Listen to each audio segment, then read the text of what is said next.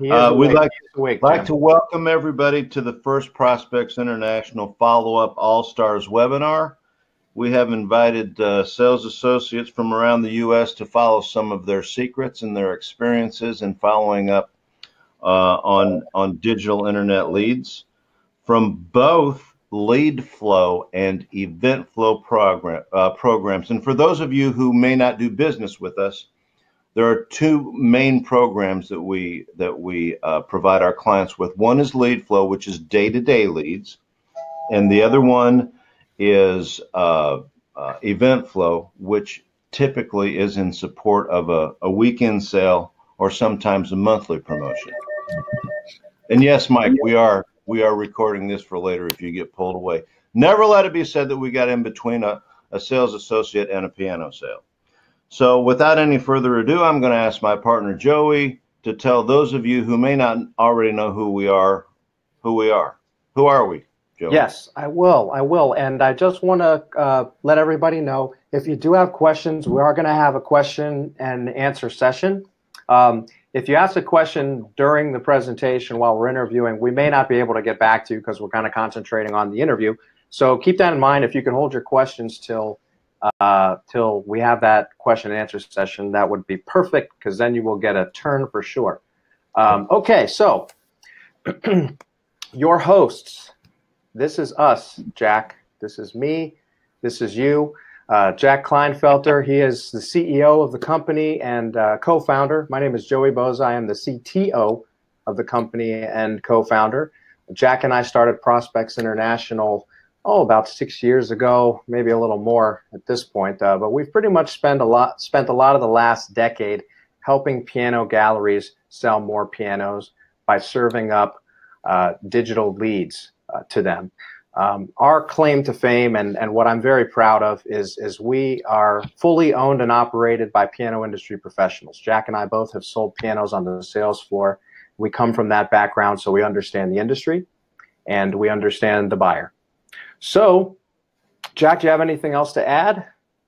No, just welcome everybody. And the next slide is one we're very proud of, because whenever all of you are entrepreneurial or work for an entrepreneurial type, I can say that, and you realize that not always do enterprises work out positively.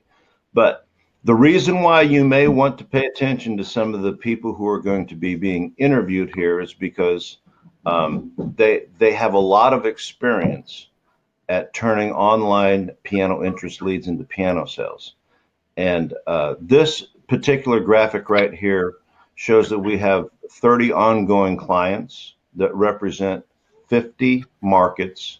Over the last 3+ years, we have generated over 60,000 internet leads through the service of 75 programs. Most clients have more than one program going, and then they also employ us for concert flow and event flow from time to time. And we are feeding leads right now, currently today, to over 150 sales associates globally. So thank you all for being here. And I don't know what the next slide is unless I look at my cheat sheet, but I know it belongs to Joey. That's my slide next. And I just want to add to this. I'm so privileged to help all 150 sales associates sell more pianos, because not only are we helping them and their families by generating more income, but we're bringing music into more people's lives, and that's why I'm in this business. So I love seeing this slide and all that we've accomplished.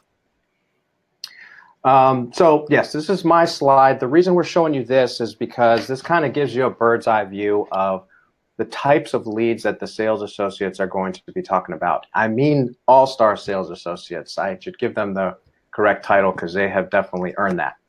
So the nature of piano leads by inquiry type. So what we have done, as Jack said before, we have clients all over the U.S. in a lot of different wonderful cities. And what we have done is taken some data from all of those cities combined. So this is kind of a collection of what's going on in the country. Now, we don't have a piano gallery in every state yet, but we'd love to. But everywhere that we do have one, which is a pretty good sampling of the major cities, that's where this data came from. And here's what we found when we did this last analysis, which was not too long ago.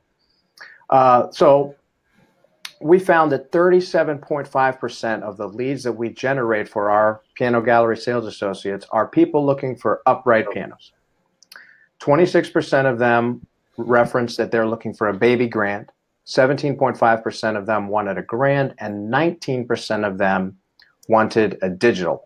So this is kind of the lay of the land of what the sales associates are going to be speaking to you about. And your market may be different because no market is created equal, but when you average them all together where we're currently working, these are the numbers that we got. Jack, do you have anything to add to that? Just perception versus reality. I thought that in today's technologically advanced digital age that maybe keyboards and digital would make up 40%. I thought it was extremely encouraging to find that 80% plus of the leads that were coming in were for acoustic pianos, or what some people call real pianos. Absolutely. I hear from piano galleries that we just start to work with, they say, oh, you know, the piano interest has dried up. It's not like it used to be. I disagree. I think the piano interest, the acoustic piano interest, hasn't dried up. The floor traffic may have dried up a little bit, but the interest is still there. And we see that online every day in all the marketplaces that we work.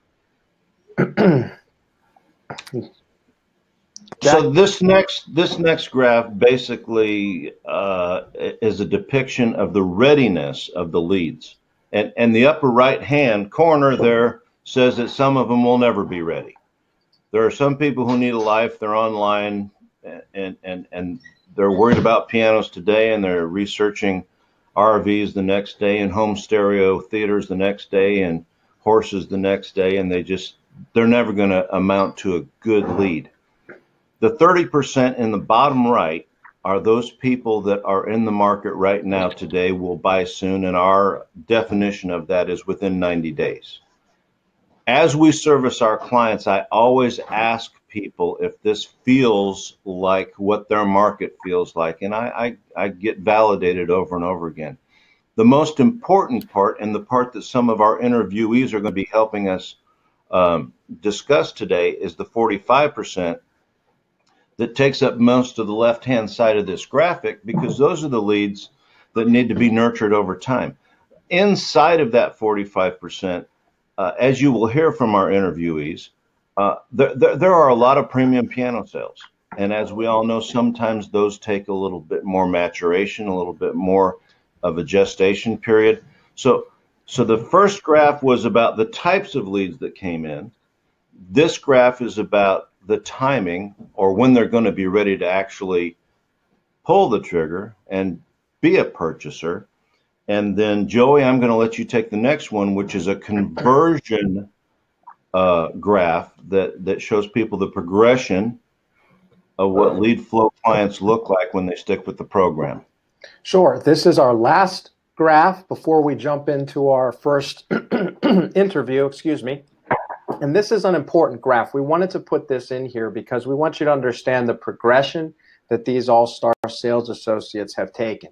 So we kind of, not only are we able to see data from the leads that we generate, but through our Piano Lead CRM, we're also able to see associate data.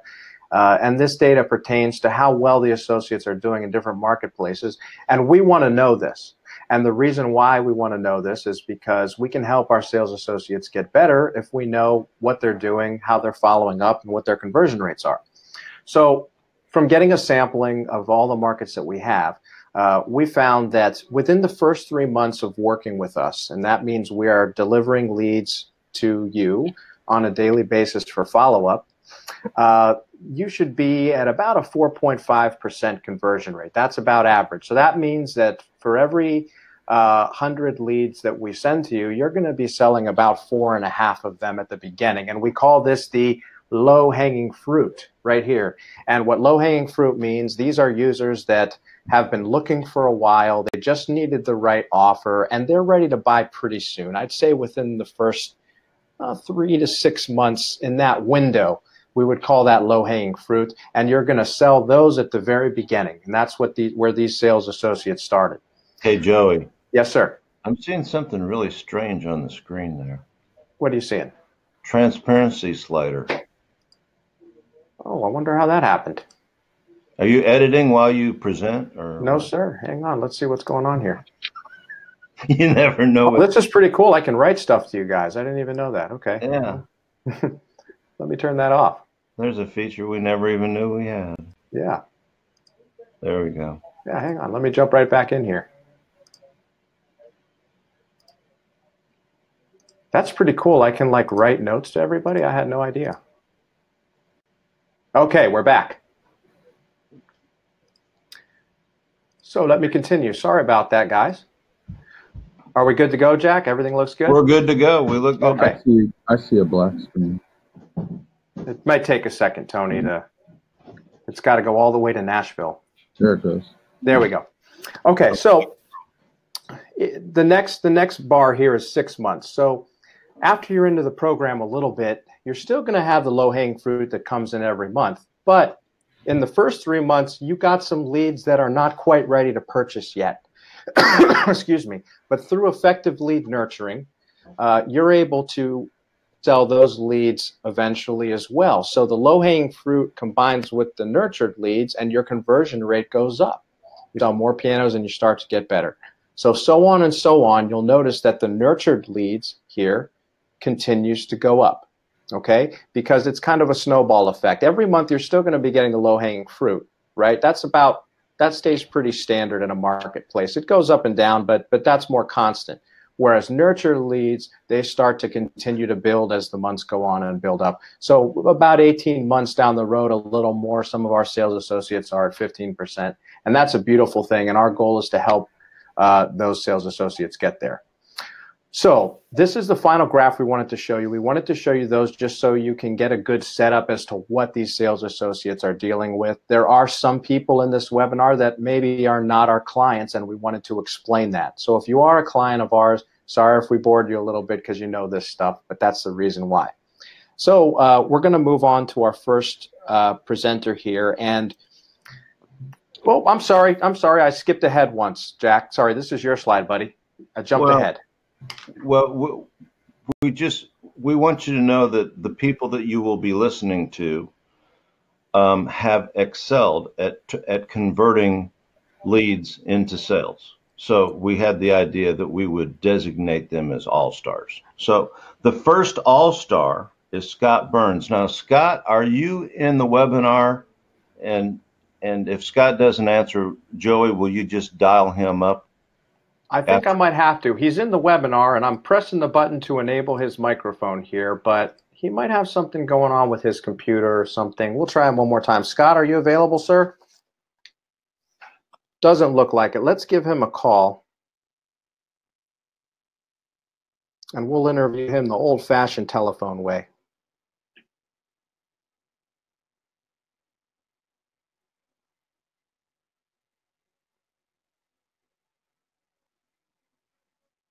Okay.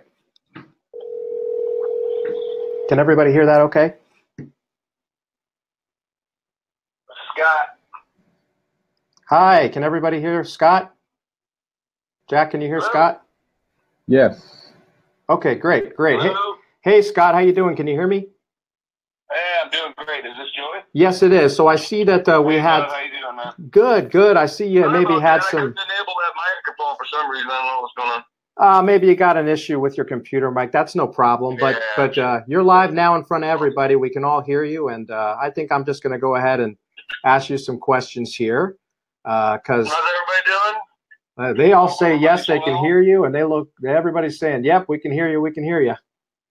Fantastic. Yeah, I'm kind of loud, boisterous, and obnoxious most of the time. So.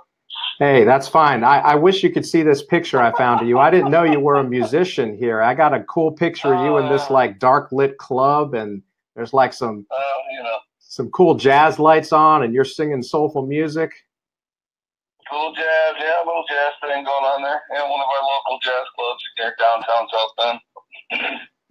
Nice. Well, I'm going to jump right in here with you, Scott. Sure. So a quick, absolutely. Jack, you want to go ahead and read Scott's bio, and then I'll go ahead and ask him the question since we had to call him.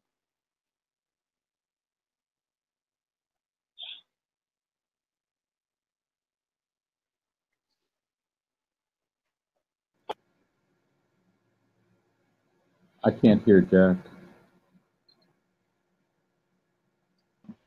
Is my microphone on again now? It's on now, sir. Yes, sir. Okay. I don't know why it turns off. I didn't even touch anything. At any rate, it's sensitive. Scott's sold over 145 pianos off of the Lead Flow program the last couple of years. And the one thing that has been, one thing that is noteworthy is that Steinway did award Shirks their Sales Excellence Award for a market their size, and Scott was a big part of that. The constant with Mr. Burns has always been his positive attitude, and I know that being a professional salesperson, you get rejection and you get all kinds of different attitudes. I think, Joey, the first question we want to ask Scott is, how does he stay so positive in the face of all this rejection? Because he must be able to bounce back fast if he can sell that many darn pianos. Sure, Scott, I know you weren't able to hear that because you were having a problem with your mic, but Jack just gave you a wonderful introduction, and you'll be able to hear it when you watch the recording. Awesome. Well, thank you, Jack. I appreciate that. Most of it was true. I'm not going to tell him that. So here's the first question for you, buddy. I can only imagine. It was a good thing. It's all good things. So here's the first question for you. Sure. And once again, I want to personally thank you for doing this, because we have a lot of associates that are going to learn a lot from somebody like you that has really just taken this program and ran. Well, it's my pleasure. Honestly, it's you guys have been a true positive asset to our business, and not only that, I think we've accumulated great friendships. So it's a win-win situation for sure. Absolutely. So the first question is, there is obviously a lot of work and rejection involved in chasing down leads. How do you deal with rejection and keep such a positive attitude? Because you're always a really happy, mellow type of guy. So how do you keep a servant-oriented attitude when you're faced with rejection from, you know, that 25% of the leads that are kind of just looking? You know, it's honestly, it's just an individual thing. I mean, you either decide to look at the cup. I hate to sound cliche, but look at the cup half full or half empty. You know, I like to, and this is one of my things that I always say, I like to radiate a contagious positive attitude. So I try to live my life by that creed. And, there's so many leads coming in. You know, you might, out of over 1,000 leads, you know, these are people that are genuine. They're piano buyers. So we're ripping a piece of, the pages out of the phone book and making cold calls to see if somebody wants to buy a piano. These people are coming to us and they want to buy a piano. So where there might be somebody that's not quite ready, or we all get the group of people that are just kind of fooling around and tooling around. But you know, I don't like to pre-qualify anybody. I don't take that for granted. I don't like to be presumptuous about anything like that. I look at it as that everybody is a buyer. Everybody that's come to us and inquired with us is looking for a piano. And I love people, and I love music, and I love helping people make music. And so the rejection to me is just it's a challenge. It fires me up. I love that, and I just wrote down what you said. I love that. Everybody is a buyer. I love that. Everybody's a buyer. It doesn't mean that everybody's going to, purchase something from you, but in the sense that everybody is a buyer, everybody that's coming through inquiring about a piano, that if you look at them as a buyer, you treat them all with the same courtesy and the same plan that you would somebody that you know is going to buy. And I think that adds a lot to why you're so successful. Well, thank you. For me, like I said, I just love to help people make music. So I like to take a true, genuine concern in their best interest. And, and whether it means buying from me or whether it's, if they decide to go somewhere else, I sincerely say, hey, that's great. The most important thing is they find what they're looking for. We all get the email back, hey, we bought, you can take us off the list. Well, each and every single time, I congratulate them for that. Congratulations on finding what you need. And 2 prospects and you sell 1. So I've used that creed, Jack, and I think that was fantastic advice. And you just got to stay persistent. We've got some sound problems. Yeah, I love what you do, though. I hope everybody loves what they do. That's Things great. are- Hang on just one second here, Scott. Looks like Okay. wonders of modern technology. Let's keep rolling along here and get the last question in. sure. So Scott, I have one more question for you. In past conversions, I've heard you reference. I'm sorry. In past conversations, I've heard you reference experimenting with the best times to follow up with phone calls and texts. Based upon your experience, please share with us what you found.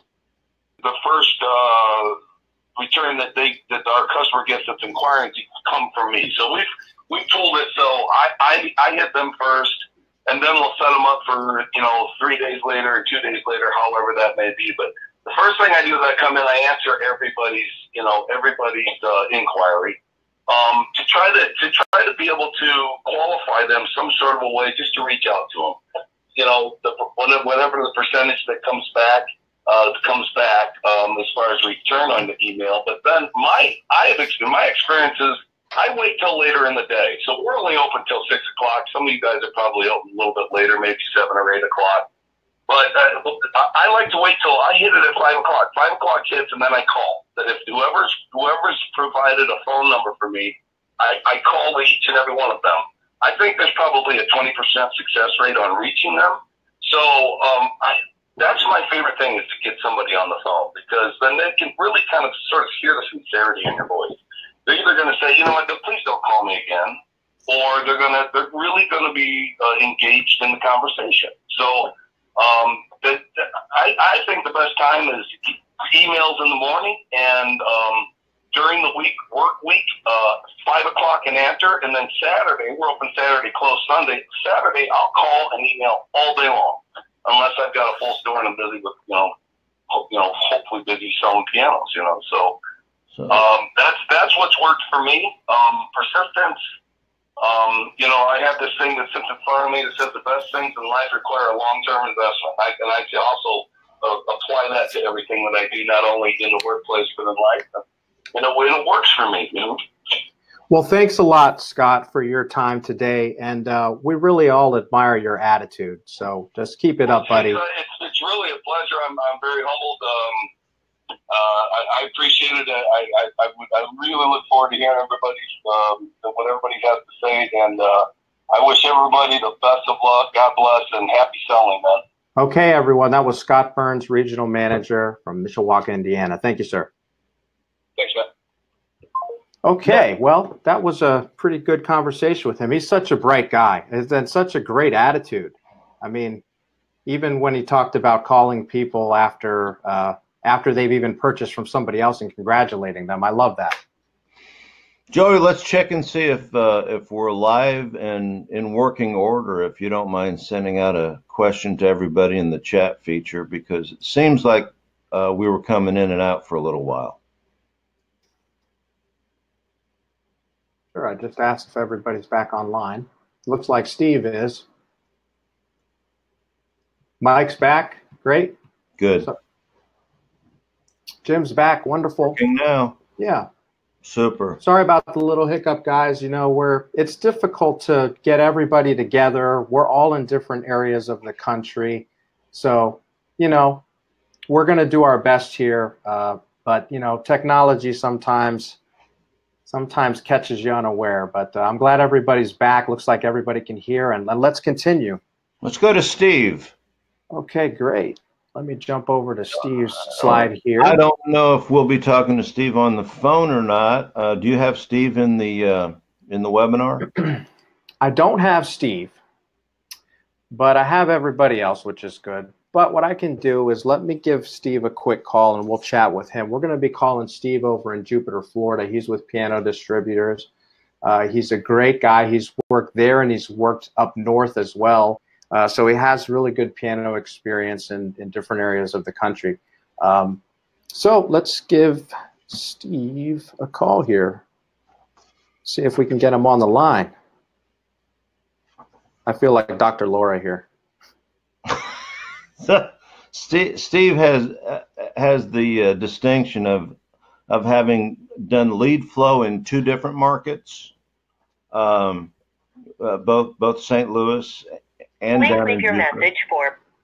Ooh, we got a message. Let's try the store. Let's try the store.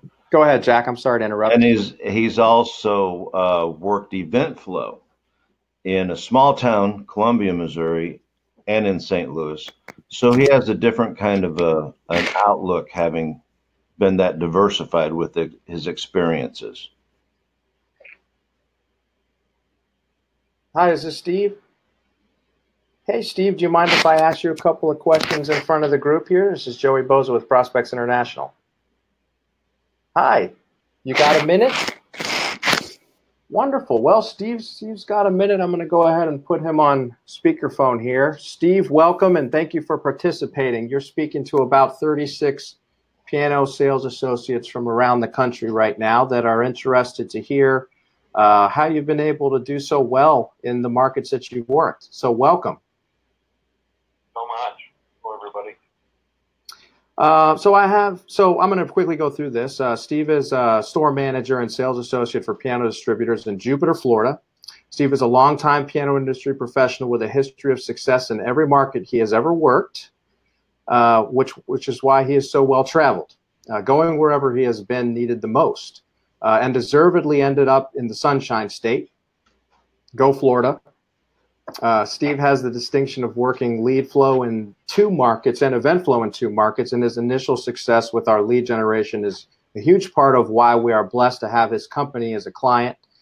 So Steve, my first question for you is, would you please talk to us about the differences and similarities of the lead flow leads in Jupiter versus St. Louis? Understanding that the markets are different size, but what are you noticing the differences in the leads we generate in St. Louis versus where you are now in Jupiter? A little surprising. The customer that comes in the door, seems much different leads we're getting. So, and what I mean by that is, you wouldn't think we get low-end leads, but I have had a fair share, whereas in St. Louis, it seemed much more at a higher level. But I think it's the fact that St. Louis is probably a younger market, more family-driven, more internet savvy. And I feel that there's probably more mature adults just laughing, maybe not on the computer as much. Can you turn him up, Joey? No. That I don't want to try to reach them by the internet, because I think it's just Yeah, the way we can hear we're him. going at them. Maybe it's just bringing in more of a certain type customer, or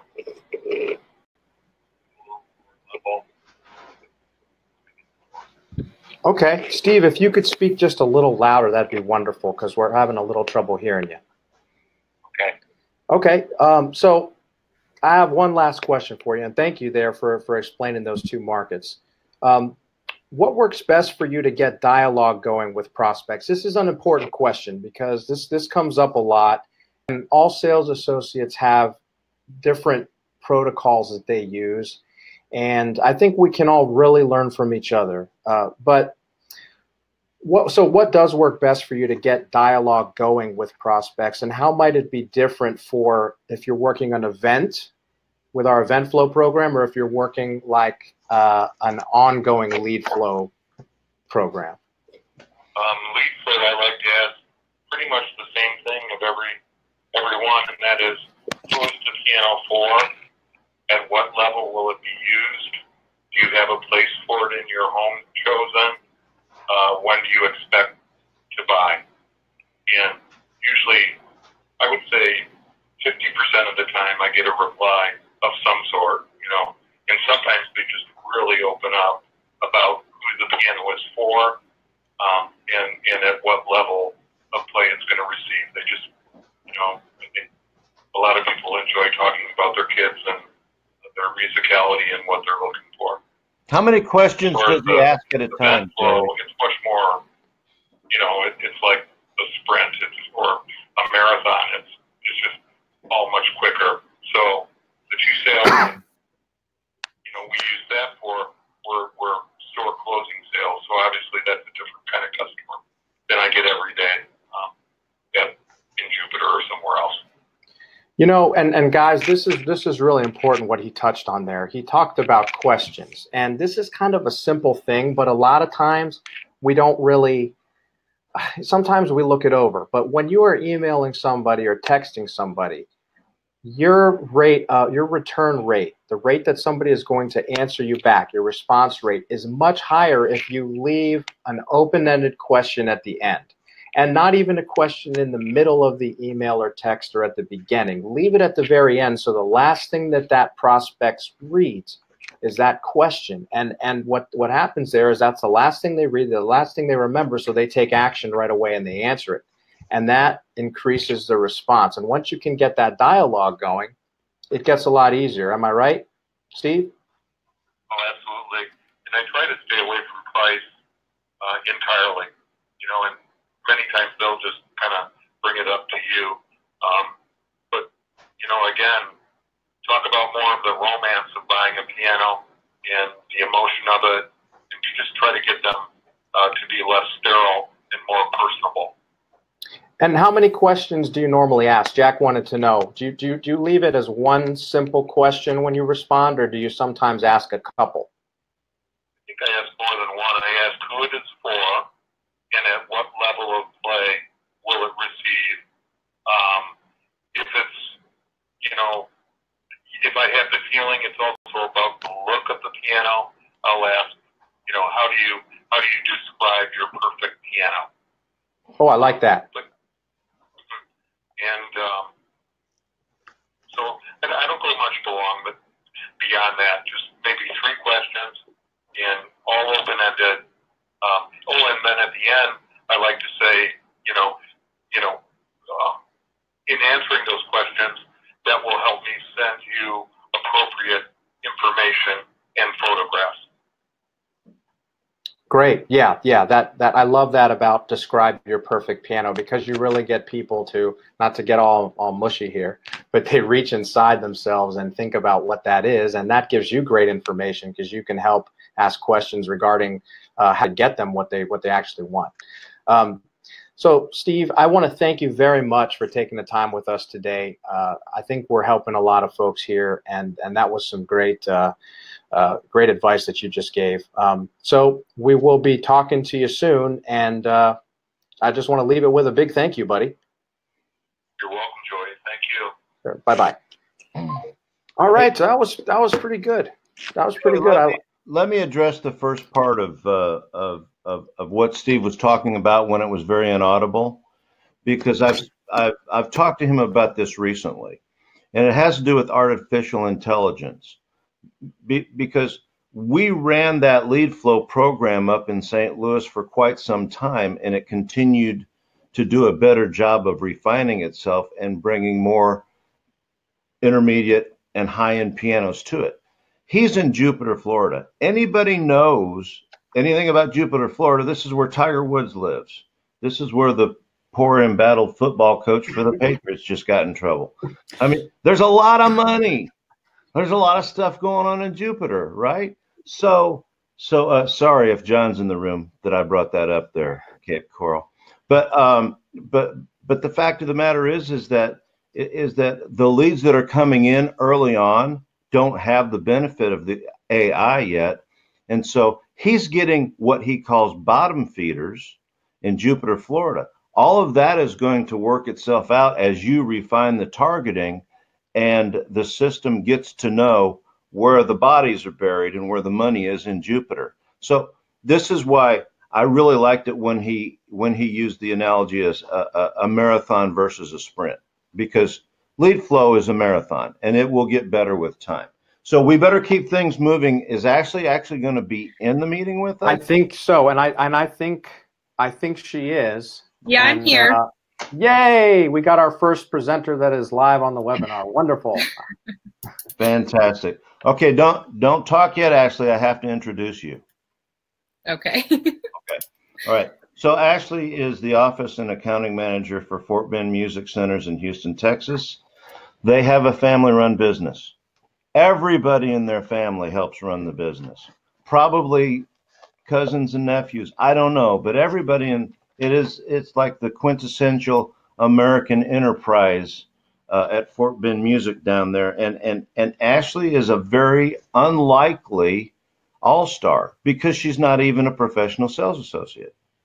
She's the office and accounting manager, but she's been around sales enough that when they started doing events, her father recruited her to coordinate the events. All of you have, many of you have had the phone and the appointment book, and you know that that's a huge responsibility. It's all consuming. So she's an all-star because her attendance rates have been fantastic. The last time we checked in piano leads, just from event flow, there were almost 70 pianos that have been sold in the last couple of events. So, Ashley, here's your first question. Okay. What are some of the ways that you assure the events you coordinate have a high attendance rate and they're not just phantom appointments? I mean, like you said, I'm not a salesperson. I don't try to claim to be. I think that's an advantage for me because I'm really the opportunity of the event and take myself the situation of, you know, I can't answer the question, you know, when they bring up price or, you know, I just kind of play it. Oh, I was hired, you know, to help them run, you know, coordinate the event. So I'm able to really, you know, just stress the details of the script that I have. And with, you know, not having the knowledge of being a professional salesperson, it's easy to, you know, I don't know how to answer that question. You know, if somebody's really insistent and, you know, wants that information, you know, wants to talk to somebody, then I can get them in touch with somebody else who can, you know, better help what they're looking for. But you know, I just try my best to really sell the opportunity of the event itself and, you know, build trust that they are coming and, you know, oh, this doesn't happen. You know, it's a once in a lifetime opportunity. You won't see these prices anywhere else, you know, just things like that. And it seems to work for the most part. So I think what I heard you just say is that you're selling the opportunity. You're not a piano salesperson. So you're not trying to sell a piano. No, I'm just trying to sell them the opportunity of coming to the event. And then I leave that to our professional salespeople. Once they're there, you know, then they are the ones who sell the piano. And I am able to take that all out of the initial, you know, I get them there, I sell the opportunity and then take myself out of the sales aspect of it. But why do so many of them show up? I've heard a lot of people. Well, we've got 55 appointments and 30 people showed up. Well, why do they show up when you book the appointment? She is pretty friendly. I guess just good luck, and I guess they really believe that I sold them a good opportunity to come. You know, that's just what I have found. I don't give them anything other than, you know, to trust me that it would be a good event. You're never going to see, you know, this type of event again. You know, just really stress and at least do my best to get them there. And I guess I just have good luck half the time. How do you get them to confirm? To confirm. So we'll book the appointment initially when I get them on the phone, and then I will confirm an appointment at least, most of the time, at least 2 times after that. So I'll call them, you know, usually a week before the event, and then I'll call them the day before their scheduled appointment and just make sure, you know, and we'll be there, or, you know, so I just follow up about 2 times now. If they, you know, are late to the appointment or miss their appointment slot, I will call them that day or send them a text message, you know, see, you know, hey, are you able to make it? Oh, I'm running late, you know, something like that. But normally it's the day before. The first follow up the event, confirm their appointment, and then call them the day before their scheduled appointment. So you never just set an appointment and only make one more touch. You typically talk to these people a couple of times in between the appointment and the event. Yeah. Yeah, at least 2, like I said, at least 2 times after that initial, they set the appointment, then I'll talk to them at least 2 times after that, just for follow-up and confirmation. And well, one last question, Ashley. How do you organize all of the leads that you get? Well, I use the Piano Leads website as they come in. Usually the first thing I'll do is give them a phone call when their inquiry comes in. If I have to leave a message, I leave a message. I'll follow up with an email or a text message, really just try to find out how they want to communicate, how they want what's easiest for them. And like if they're not answering the phone call, but they'll email me back, then we'll continue conversation via email. If they like to do the text messaging, then I'll follow up and we'll just text. And I've booked a lot of appointments through text messaging because they rather text me than call. So I just try my best to figure out what's easiest and how they want to communicate, and just go from there. And if they don't, if the texting works best, then we'll just text, multiple days, a week before the event, the day before their event. And I find out the texting them works, email. I have a harder time getting people on the phone, but that's my first go-to is a phone call, email, text message, all with a day or 2 between each type, and then just keep doing that until I get in touch with them. And do you use so you use the Piano Leads color-coded CRM to yes. Organize them? Have you yep, found and that I'll to be just put helpful? all the notes in there. Super. Well, Ashley, thank you so much. We appreciate your insight, and we're taking down a couple of notes so that we can reference them later on. I think Joey. Ashley, please stay with us if you can, because we're going to have a Q&A session. We actually got a question for you already that I'm going to bring up in a couple of slides. But if you wouldn't mind, please hang around, because sure. We do have some questions from our audience for you. All righty. Okay, Jack, I think I'm going to let you take. And once again, Ashley, thank you so much. Thank you. Jack, I'm going to let you take Mr. Tony Thomas, because we had to kind of freestyle, and I was on the phone with the ones you were supposed to take. So okay, I'll let you go ahead and take Tony. Tony, are you there? Is your microphone enabled, sir? Yes, it is. Wonderful. There he is. Well, Jack, I'll turn it over to you. Let me change the slide here. This is Mr. Tony Thomas from Nashville, Tennessee. Yeah. I'm not going to read the whole resume because it's just too doggone long. But I first worked for Tony years ago when he was general manager and sales manager of this little itty bitty company called Sherman Clay. I think they were maybe the largest piano company in the world at the time. He also had his own gallery in Rapid City, South Dakota. He operates Thomas Event Solutions, which is a company who helps people have very successful weekend sales. And he's now the general sales manager for both the Nashville Steinway Piano Gallery and the Alabama Piano Gallery in Birmingham. And I just hit the highlights, Tony, because there's too much there and we don't have enough time. Plus, you're not job interviewing. So, how you doing, man? I'm doing great. How are you guys doing?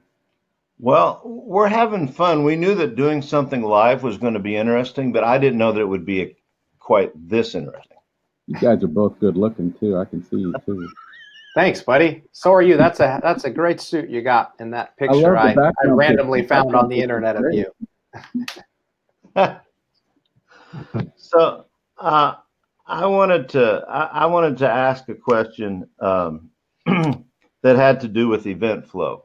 Tony has fielded more event flow and lead flow leads than anybody on the planet, because when we were first starting this company, we were pretty much about events. So this is kind of a repeat question, but for a different person who is a professional salesperson, how is it that you have found the most effective way to set event appointments? Well, that's an easy question, because Ashley, who just spoke right in front of me, just gave you the best possible answer. I was going to ask, is she any relation to Rick Cochran? Yes. Very Yeah. close, bro. Yeah, that says all there is, because Rick knows how to do this. You know, what she said is absolutely right. I mean, you're only doing this with EventFlow. The only purpose is to schedule the appointment, book the appointment. That's the only reason, and the only thing that you should be focused on is booking the appointment. You can't sell a piano on the phone, or you shouldn't try anyway, prior to an event. So my focus is, I don't have my sales hat on as my salesman's hat on. I have my, if I could use her name, I have my Ashley hat on, if you will. And that's the persona that I come across as. When I get asked questions, I speak of the event, like if I'm at the Kennedy Center in DC, or you name it, the Schermerhorn here in Nashville. When I'm answering that phone, I'll speak of the dealer and what they're going to have in the third person, if you will. Like, I think they've got so many pianos out here. They've got this, they've got that. I'm not really all sure what they have. I'm acting as if I'm not an employee that is actually going to be selling. You're just the coordinator. I'm just the coordinator. I'm just the guy that's booking the appointment. And when I come at them like that, what Ashley said again is correct. It kind of takes down their guard. When customers call you, their guard is up. You know, they're hypersensitive to anything and everything that you say. So I live by 4 different creeds, and that's be impeccable with my word. I don't assume anything. I don't take anything personally, and I always do my best. And I've always found that no matter what I'm doing in life, if I follow those 4 creeds, I'm going to be okay. And when it's in sales, you don't assume anything and do not take it personally. Those are really important. You can't assume anything. You're only there to book the appointment. So let's change gears and allow me to ask you a question, because we have a new CRM rebuild coming out. Right. And that CRM is going to be rebuilt, and a part of it we can attribute to a meeting between you and Joey. So Joey, you should ask this question. You should ask Tony about how he follows up on some of the lead flow, not event flow this time, but the lead flow. Okay. Leads. I will. So Tony, we were talking one day, and you had called me. I called you. I don't remember why, but the conversation came up. You sold a very large ticket Steinway to somebody. Sure. And you were just mentioning it to me. You were just saying, hey, you know, I did this. It was from this, and thank you for providing the lead. It was great. And I said, Tony, you know, we have a lot of sales associates all over. I always ask this question when somebody tells me this. What was the process behind this? If you could tell me something that I can spread to the other sales associates, what would that be? And he said, well, the one thing that I could tell you is that I research every prospect for about a half an hour, maybe an hour. Every time a new prospect comes in, I stalk them on the internet, because knowledge is power during the sales process. And the more that I know about a particular buyer, the easier it is to sell, the easier they are to forge that relationship and eventually close. And I think you told me that particular buyer was an author or something, and you went as far as familiarizing yourself with it. Tell us about that. Yeah. Yeah, I think you're talking about the Steinway Spirio I sold off of the used lead program. First of all, part of the process is you understanding why are they on the internet in the first place, and why don't they just come walking into the store and ask questions. In this case, the word used means less dollars spent. So if I buy into that, I'm leaving a lot of money on the table. So I got to thinking, I mean, these people are using the internet to use it for them. Let's us use it for us, so we can leverage it. So all I do is I go and I research social media, Google, and any other platforms that I can get my hands on to find out as much as I can about the person. In this case, this person came across, she was an author, and I could see the books that she had written. I could see how long she had published. I could see basically her whole life story almost, because it's on Facebook. And I find out that, you know, she's a person that appreciates the finer things in life. If you don't know and you don't ask, you never will know. And so, again, when it comes to lead flow, my only thing with her, well, number one, was getting her on the phone, making the contact. And once I did that, then I have to create this picture of, we've got everything, anything and everything in the store that you could possibly want. When can you come in and take a look? And my only goal there was to get her in the store. Once she came into the store, I immediately employed top-down selling and started with the Spirio. And we never went past that. We just never went past it. You just stayed at the top. I knew that she had the money to do it. She wasn't interested in a used piano. She thought she was. That's the only reason why she engaged. But when she finally came into the store and she got exposed to a high-end Spirio Grand, then that was it. Thank you very much for that. That's great.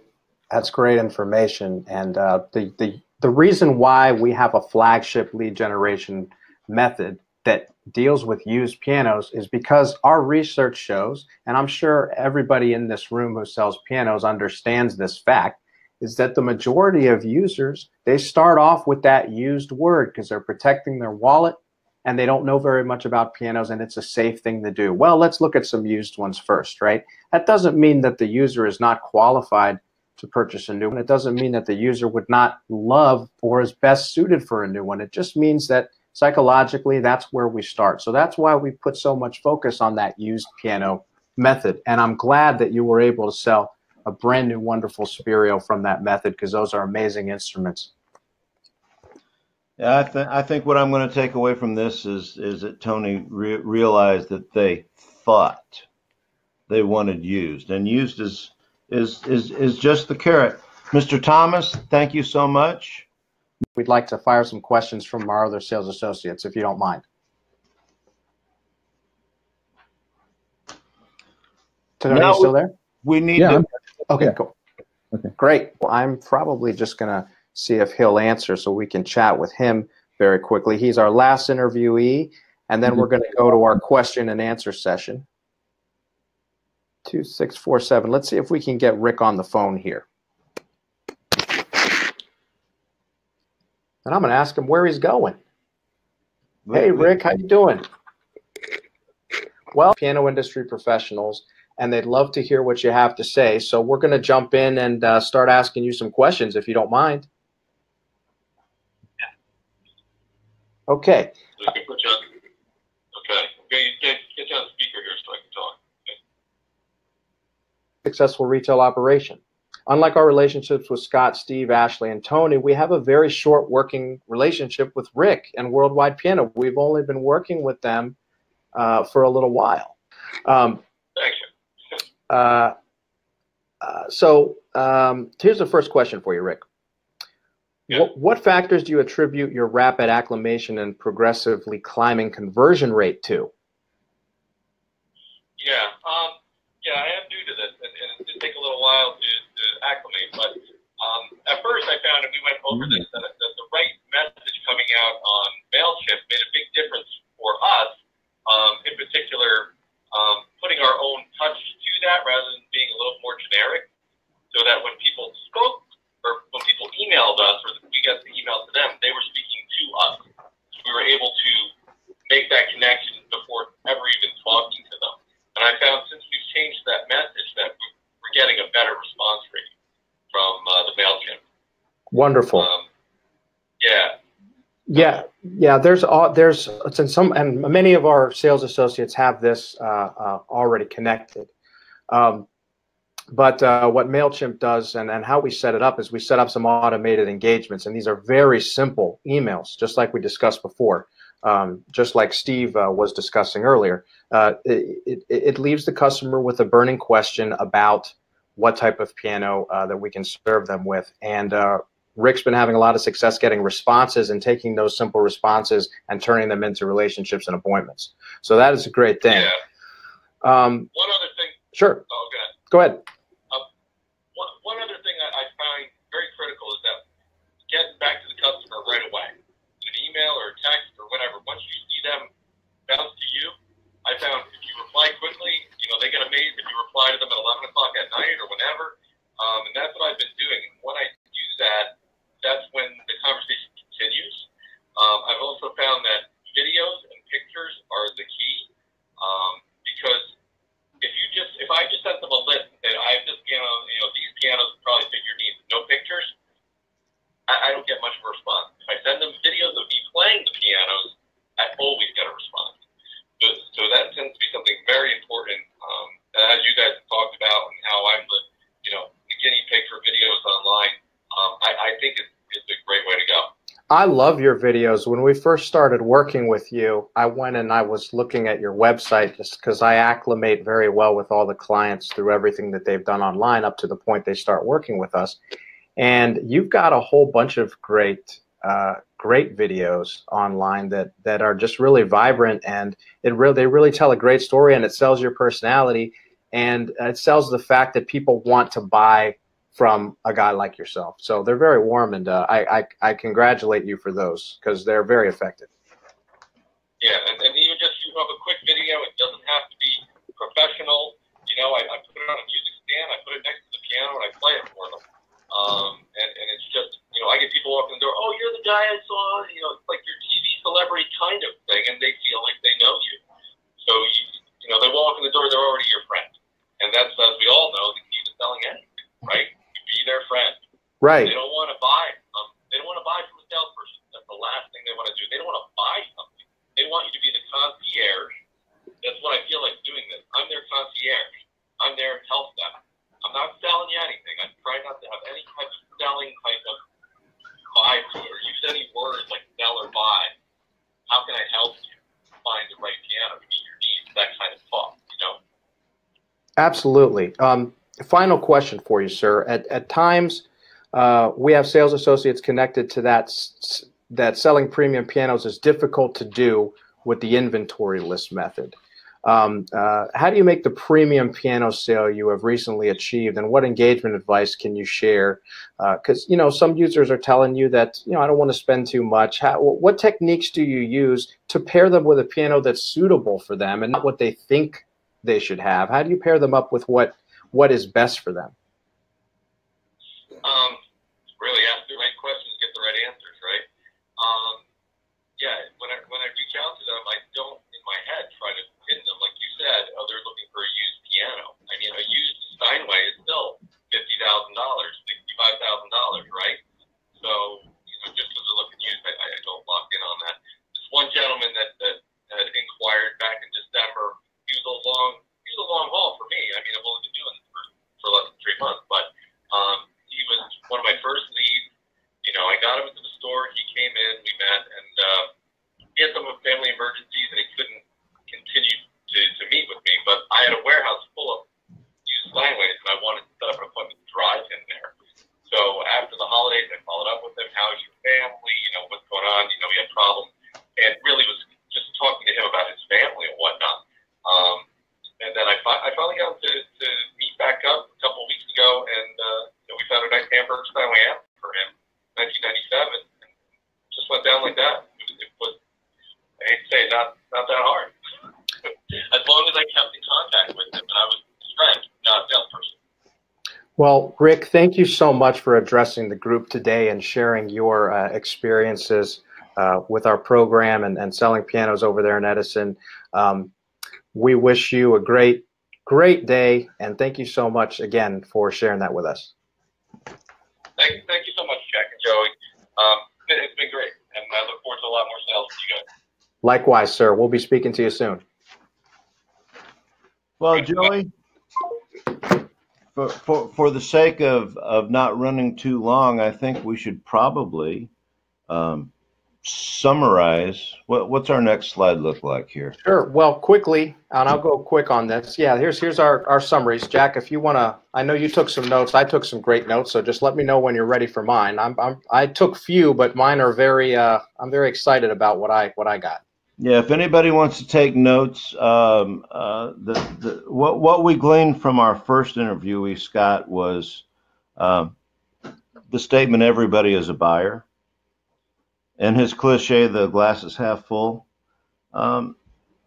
Genuine concern. You can tell in his personality that he's got a lot of positive attitudes, and the protocol that struck me that everybody might want to experiment with is that he does his emails and his texts in the mornings, and he waits until people are off work near the end of the day between 5 o'clock and 6 o'clock to try to get more people on the phone, and he has more luck there. Anything else on Scott from you? He's the guy with the great attitude. And we have an article that's titled "Attitude is Everything," and everything that pretty much describes Scott. Yeah, it does. Now, Steve in Jupiter, he uses 3 questions, and they're always open-ended, and that goes along with our advice to everybody to read the Thomas Freeze book, "The Secrets of Question-Based Selling," one of my very favorite books. He called lead flow a marathon because of the things that have to be nurtured. And Tony and Ashley, they referred to it also. In an event situation, it's more of a sprint. There's urgency involved. And I know you took this note down, Joey, that statement that he said about, "Could you describe the perfect piano for you?" I thought that was a great, but back before I was in the piano industry, I used to cold call on people, and I would ask them to paint a picture of me, of their perfect customer, when I was selling advertisement. So asking somebody to paint a picture of the perfect piano for them, I think, is a great question to ask. Anything else on Steve from you, Joey? No, sir. I think the thing that struck me most about Ashley was how she did separate herself purposely from the sales staff. I'm just the event coordinator. Yes, I love that. And then I thought it was really funny how a guy who really is a sales trainer and a salesperson, Tony, uses that same thing, even though he is a salesman. He says, "Oh no, man, I'm just coordinating the event." Well, the customer is less threatened, aren't they? Yeah. Because they don't feel like they're dealing with somebody that's going to try to push them into anything. It's all about the appointment. How many of you are guilty at selling the piano over the phone? Me. When I first started in Nashville selling pianos, I was so excited to get an up. I just wanted to sell a piano and show my boss that, look, I can do this too, even though I was hired to be there just for a web guy. And the first thing I did is, we have this so-and-so, we have this Yamaha upright, it's this, and you got to come see it. You got to buy this piano. It's this price range, everything. But when you step back and you relax and you don't try to sell the piano over the phone, you sell the appointment and the experience of coming into the gallery, that's where you can make real success happen. So I agree 100% with what she says. And also, last thing I wrote down that's pretty important here, she says, "I don't really give them much of anything." Ashley, I disagree. You know what I think you give them? I think you give them a kind, friendly, trusting personality over the phone, somebody they feel like they can trust and they want to come in and meet. So you're giving them a lot over the phone, and I think it's those things. The other 2 takeaways before we leave Ashley and go on to the next all-star is that there were multiple touches in between the appointment, the first attempt to set the appointment, and when the appointment actually happened. It wasn't, okay, you set the appointment, and then the day before the event or the day of the event, make sure they're coming. There were multiple attempts there, and she always communicates with people the way that they dictate they want to be communicated with. Now, with Tony, it's hard to boil it down because he said so much good stuff. But the thing that he said that I didn't hear anybody else say, but I know it happens all the time, time is that when he gets somebody in, he still believes in top-down selling. And in this world of internet, where a lot of people are just plastering prices all over the place, I think it's important to realize that with premium pianos, top-down selling still counts. When our new CRM comes out, the reason why you are coding or coded lead enrichment was because Tony stalks people before he calls on them. And I think that's important too.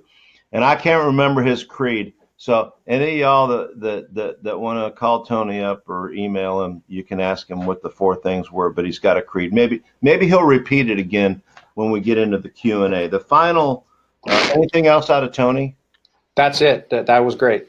And then Rick repeated some really good fundamentals. Timely responses, customize the MailChimp. Sales is a creative process. So even if we give you an automated thing that seems to be working in a lot of places, customizing things and finding out what works best in your market for you is really important. Timely responses, he has more luck getting a relationship to form if it doesn't sit around for a couple of days. And he's a busy guy, so that's impressive that he gets to him that rapidly. And then something we all know, and something that also will be in the future at Prospects International, if you're a client, our lists will engage more with YouTube videos and things of that nature. But videos and pictures and things, it's the old Zig Ziglar thing. People buy on an emotion, they back it up with logic. So get them excited. So I think, unless you have anything else, Joey, those are the takeaways. And we can just open it up for those who could stay online. We had some people that had problems staying connected that aren't with us anymore. But for those of you who are connected, if you have a question for any of the All-Stars, the 3 that are in the room are Tony, Ashley. It's just Tony and Ashley, right? That's correct. Okay. So you have a choice of 4, Joey, Jack, Tony, and Ashley. So if you want to go ahead and fire away on the chat feature, and I think Rick is here. Rick is here as well. Rick's here. Thanks, okay. Rick.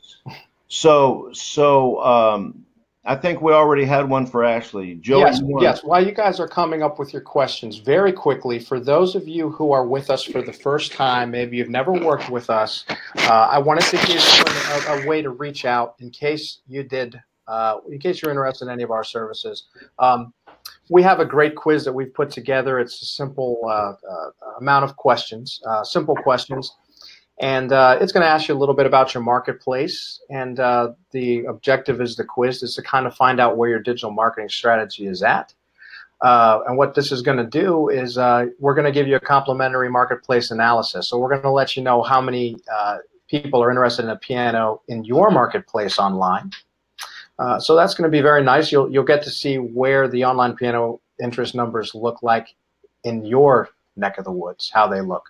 So if you'd like to go ahead and take that quick quiz, it is quiz.prospectsint.com. If we haven't worked with you before, we'd love to hear from you, and we'd love to see about what we can do in your marketplace in the future. So let's move on to the wonderful Q&A session. So we have 3 out of 5 All-Stars, and 3 out of 5 ain't bad. So I'm going to back up here because there were some questions earlier.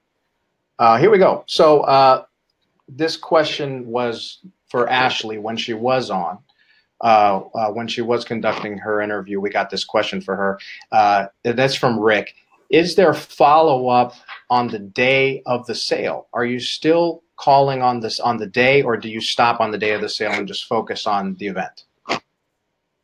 No, I mean, if there's still leads coming in, and then I'll call them and try to get them in there wherever we have openings.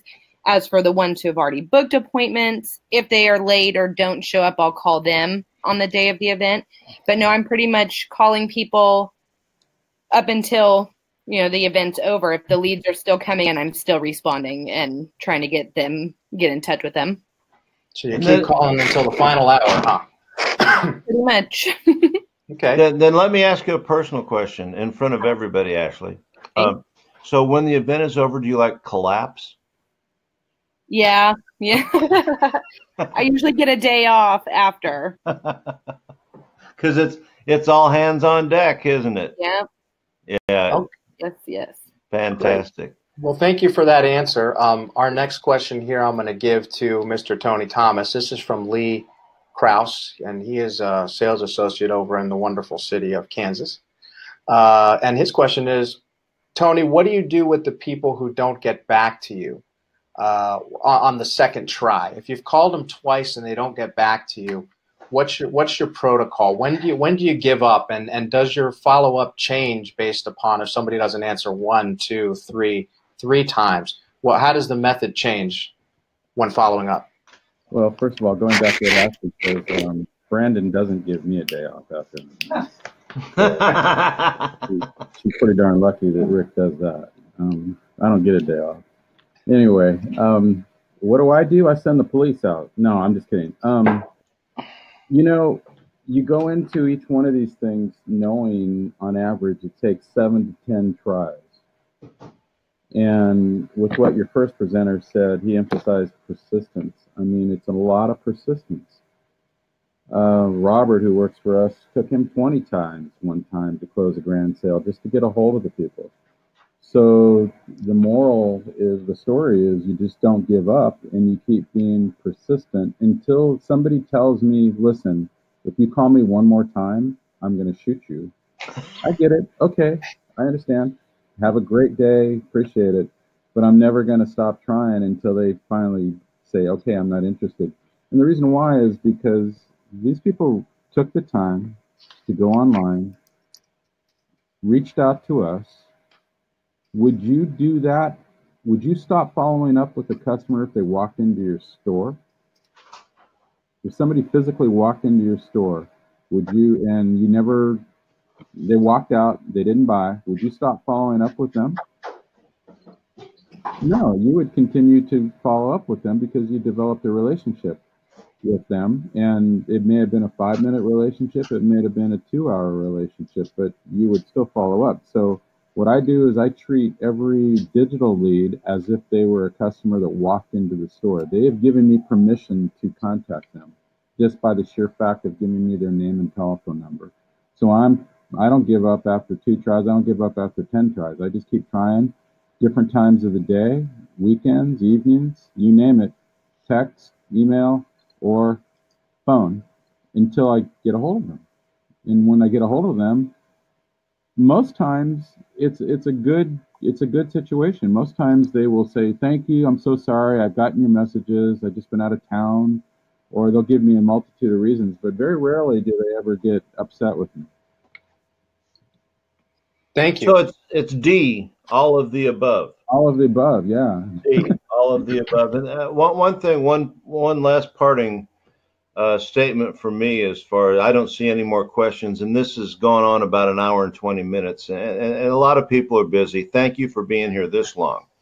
I do want to emphasize the fact that post sale, we have had a lot of people tell us whenever somebody will call in and a sales associate will say, well, you know, nobody ever answers their phone and they never return a phone call, which also makes you think that maybe I'm making these phone calls for no reason.